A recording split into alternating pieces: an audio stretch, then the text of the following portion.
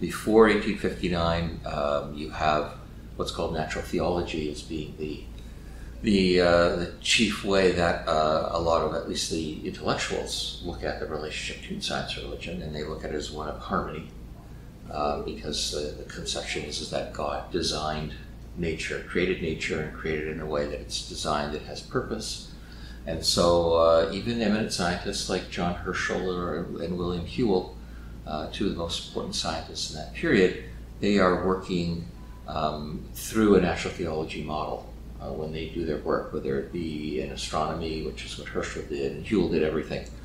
But geologists, people like Buckland, are also using the natural theology model. Of course, Darwin disrupts that, not quite as much as you would think, but he does disrupt it.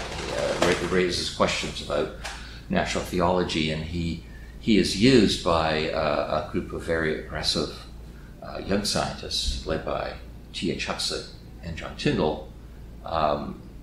They use Darwin's theory to get a conversation about how science should be done, how professional science should be done, and how it should be done in a secular way. That we should, though God taught, natural theology should be rejected. It should not be used as the basis of studying nature.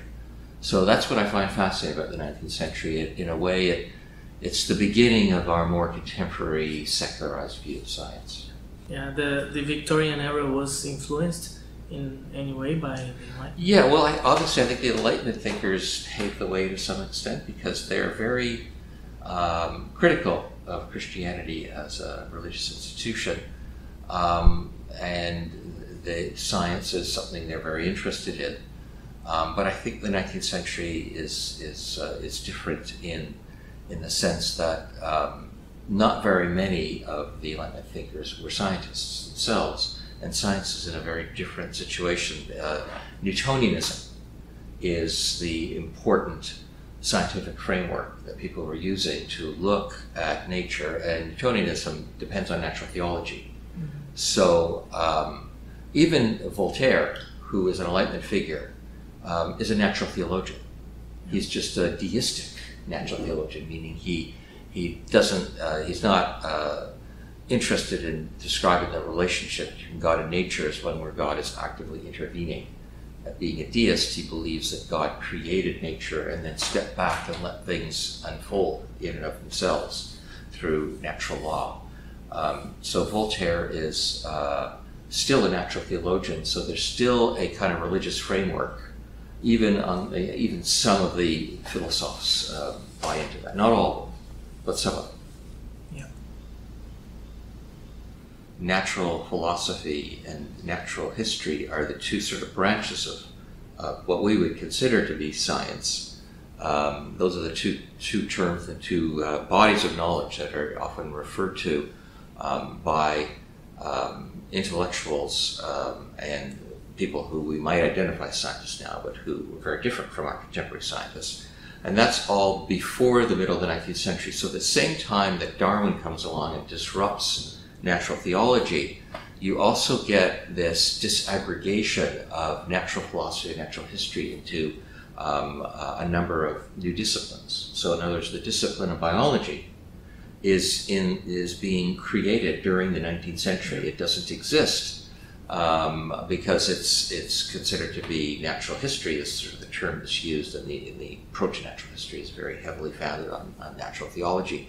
So biology is a term that Huxley is basically trying to get people to accept because he rejects natural history and its natural theology basis. So science, you could almost say that science, the modern science as we take it to be, only comes into being in the 19th century. The term scientist is coined by William Whewell in the early 1830s. So even the term scientist is not around until the early 19th century.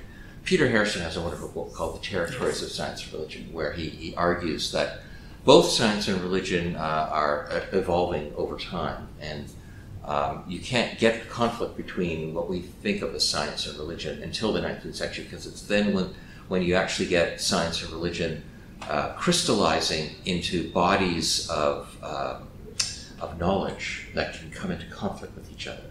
So science as we know it, science as we think of it in our modern terms, really doesn't come into existence until the 19th century.